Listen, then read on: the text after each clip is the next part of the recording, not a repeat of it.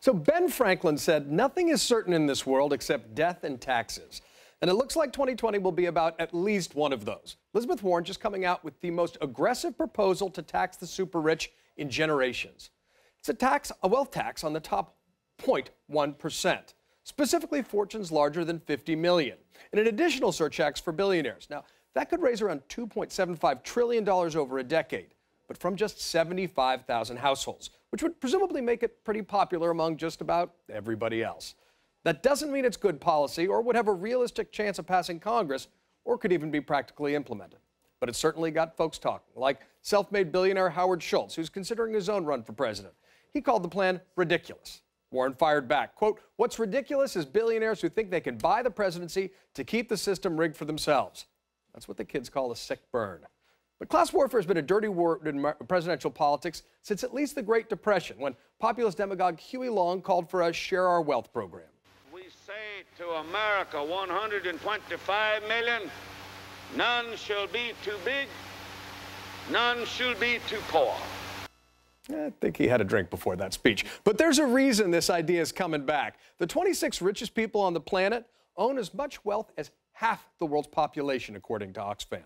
In the U.S. alone, it's estimated that the top 1% control nearly 40% of the nation's wealth.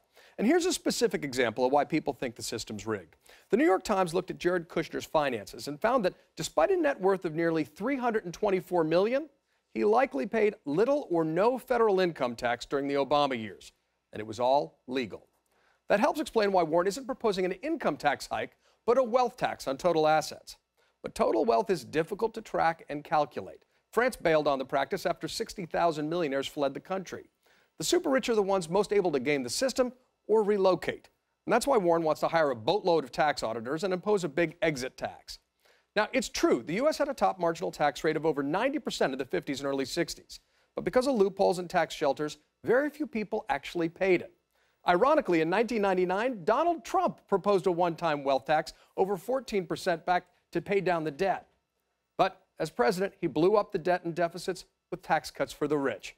In fact, the U.S. Treasury is set to borrow $1 trillion for the second year in a row to finance the Trump deficit. Look, Bill Clinton and Barack Obama got called socialists just for raising the top tax rate a few percentage points. Warren's plan is far more radical. And even if it passed Congress, it's unclear if it would be deemed constitutional. But her proposal opens the window of policy debate with ideas like raising the top rate for the super rich, to closing corporate tax loopholes, or raising capital gains rates for assets held under 5 years. Well, this could prove popular, or it could compound the party's negative stereotype as tax and spenders. In general, Americans don't like raising taxes, and it's worth remembering that the revolution started in part with a tax protest in Warren's home state of Massachusetts. And that's your reality check.